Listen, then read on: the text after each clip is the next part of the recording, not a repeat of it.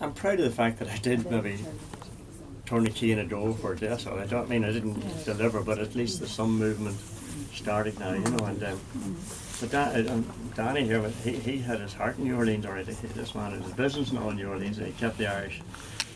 His was nearly the embassy there too. The pub down in French Court that was for everybody. Marrying at all, you went to Danny's place. And I was even at Mass in Danny's pub, believe it or not. So he's a very religious fellow. Yeah.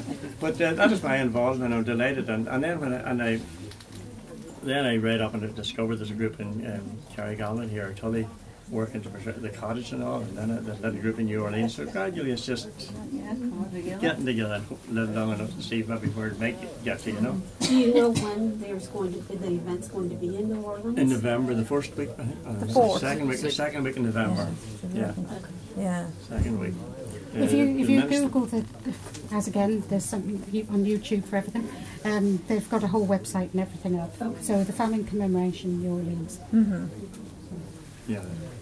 So, well, the Jimmy Dean and the minister is here. He, unfortunately, in the revamp of the government or the review of the government, he lost that particular post of the culture, arts, and heritage, or on the Gaeltacht. That is his. But now he's the minister for the diaspora. So whether that allows him to get to New Orleans or not, I don't know. but I think he's good for us in that position. Yeah, he is a good man Oh, for that I'd say position. he's good for us in that position. He's a lovely man too. Yeah. And Jimmy did put me on the, I'm on the, it's called the Decade of Commemorations on the committee in Dublin. All the centenaries that are coming up now right through for the next 10 years. Like Yes. North and south. You know, the Irish government's trying to drive it in the north as well. The kind of commemorating the Psalm and all those, and even the UVF, they're bringing in the rifles and all to us, the Protestant forces, trying to get all the commemorations supported, just bringing people together. I've had attended a few events down in Dublin where unionist politicians have been down to Dublin to the events, so gradually again breaking through, and Jimmy was the man who's doing that. I was very sad. It does it at his ease, doesn't it? He just quietly got on with it, you know. Yes. And No, I he do was know lovely that they had great confidence in it. He had no hidden agenda. He's just taking everybody along agenda. No, he knew his stuff. Yeah. We're delighted to have you here, Peter. Yeah. And we're also delighted to have here with his parallel. He's a local man, born and reared here. You probably are related to Margaret in some Probably, way. given that her mother was O'Rourke. And Paddy O'Rourke is the chairman of the county council, so he's here. We've had a lot of support from the council. And Well, just for the benefit of those present, this office that I hold is Cathaoirleach, that's an Irish word, or otherwise chairperson of the local authority. The local authority here in Leitrim, in this case, is made up of 18 elected members. This position sometimes rotates each year, and sometimes, depending on the strength of each political group, and sometimes one group can have it for the 5-year term. On this occasion, it will be rotating because no particular group had an outright majority or whatever. We'll not bore you with the details of that. PJ would have been a martyr to that, I suppose, in Northern Ireland, where numbers meant everything. But I'm happy to tell you that here in County Leitrim, numbers don't mean a lot insofar as that once people get elected, they all work together and for the betterment of their community. It just so happens that on this occasion, I live 2 townlands down, and I'm the first Cathaoirleach to be from the village of Carrigallen since 1903. And as you can imagine, in 1903 the Leitrim District Council, as it was known at the time, would have been under British rule, and the makeup of it was very different to what it is today. And for that reason alone, I was particularly happy to take on the position. And as Becky referred to earlier on, Leitrim County Council has been in support of this project right from the beginning. But having said that, without the voluntary effort of people like Lachlan and Becky and Maura and all of the people, and I don't want to dangerous to name names, but of all of the people and the landowners and whatever, it just would not have happened and would not have been steered or led by any public agency. It had to come from the ground up. And I think in June here, when we were here with the Minister, we referred to an initial meeting which was back in 2008 on a windswept morning in January. There was nothing here, there was only a dream. The dream is becoming a reality. The thing to do now is to move it on to the next stage. And once we've got the hang of creating saints that we have that we have Margaret. Can I be next? You are a saint. Who knows? Who'll be next? Well, I leave that up to you now. Yeah, okay. Well, look, for my part, I do hope that you've come a long journey, and I do hope that you've enjoyed your time last night. I understand you had a whale of a time, and that you will enjoy the rest of your period spent here. Danny, I'm familiar with because we've met many times, and he's also familiar with my cousin, Anthony Carrigallen. That's right. Used to be, perhaps, I suppose you're all leading busy lives, so that's the way life goes. Hopefully somebody from County Leitrim will be making it across, or from the committee will be making it across in November, and that'll be, you know, it'll help to forge and strengthen the links between our group here and your people over there.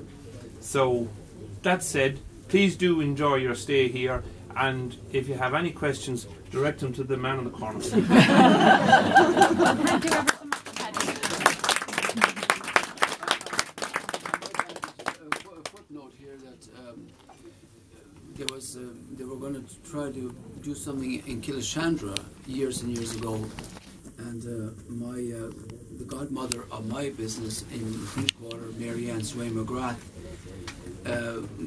we got a hold of this story about what was happening, and she was in consultation with Paddy here about the Killashandra township connection, and they thought there's another Tully and next to Killashandra, so they were going to actually do this project in Killashandra until Paddy and Mary over in New Orleans intervened and diverted. I think, in fairness, Danny, some of what led to the confusion as to whether Margaret was from Killashandra or from Carrigallen was, number one, there was a Tully, a townland, Tully, just north of Killashandra, but number two, she would have left Killashandra on a train and would have had a boarding pass, possibly, which indicated that there was, you know, and that sort of associated her with Killashandra.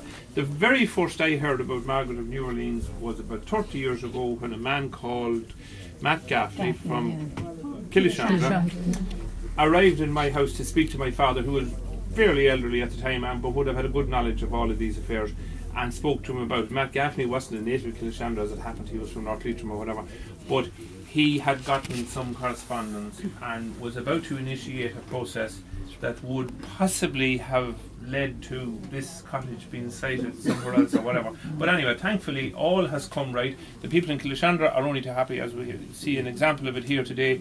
We have a couple of people over from Killashandra who gave up their time to give a boxy demonstration. There is no issue in regard to that. It's clear and straight. Margaret Haughery, previously O'Rourke, was born here, and that's where we're going. Thank you. Thank you, Paddy, for all that. There's a few little presentations we'd like to make. It's not an awful lot.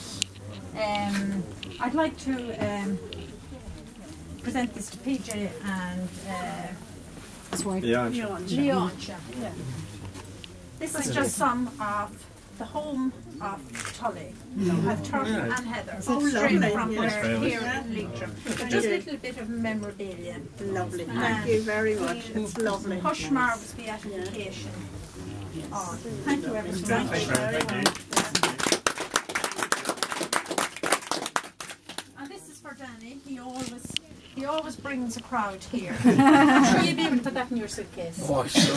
Don't let them take it out. No, thank you ever so much. And this is all a few little bits from around. The turf and heather from the bog here. And it's a local artist here has done all that. Josephine Kenny. Yeah. One of the things we try to do in the cottage is always try and support local people and local. Do you know what I mean? The whole thing has been everybody leaving. Do you know what I mean? So trying to support in our own small way any local businesses and artists and craft, all the musicians. So there's one more very special presentation to a girl who's probably hanging outside. She never pokes her head up or whatever, and has always been there for us. Is the Leitrim Tourism Officer, Sinead McDermott. So can you? Sinead, yeah, she's here.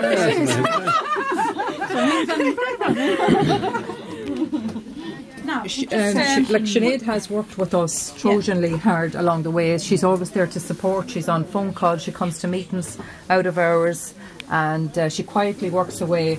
Has put the Margaret project on the map, and we just thank her with this little token.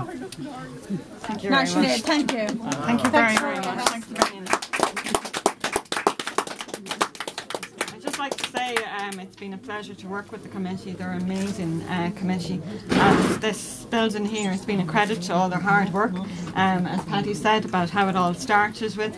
And they've just been brilliant. And they really have put Margaret on the map. And you know, it's formed the relationships with New Orleans and the partnership, and it's, you know, to see all the people here today, it's brilliant, and you're all very welcome to lovely Leitrim.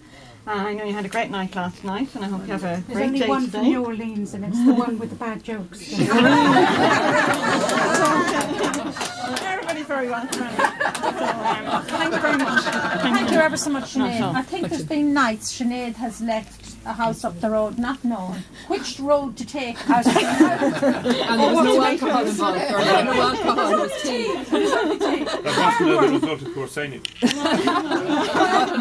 We have to say thank you ever so much to Leitrim County Council. We have got our signed, and we'd like to welcome our county manager here, Frank Orton.